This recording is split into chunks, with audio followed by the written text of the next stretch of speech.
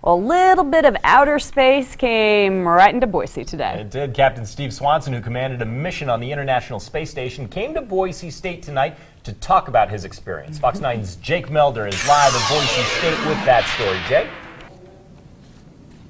Well, things are beginning to wind down here at Boise State, but just a few minutes ago, it was standing room only here in the Simplot Ballroom at Boise State. The reason? Because Steve Swanson, astronaut for 6 months in space, came here to visit. Tonight, he talked about his research as well as the future of space exploration.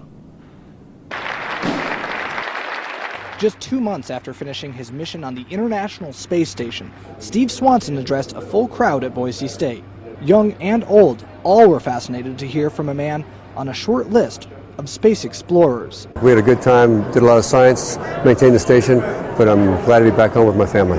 As commander of Expedition 40 on the ISS, Swanson continued research on plant growth, astrophysics, and human anatomy. Like we're looking at bone loss. People on Earth, down here have bone loss too, so we got to get it much more quickly up there. So we look at different ways to stop that. And his favorite part about orbiting above Earth? Well, just floating in space is probably the best thing. It's like being this kid and you find the best playground in the world and you get to live in it. Swanson said his inspiration to become an astronaut came from watching sci-fi movies.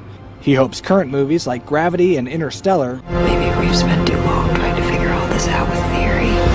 Inspire future generations. I think it's because this captivation with the films and movies they do. I think it really helps kids get involved in science and technology.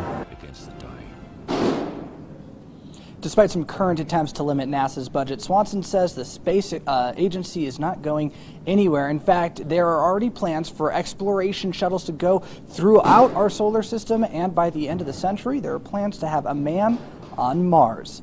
Live in Boise, I'm Jake Melder, Fox 9 on your side. So neat that he has ties to Boise State as well. Really cool. All right, thanks. Jake.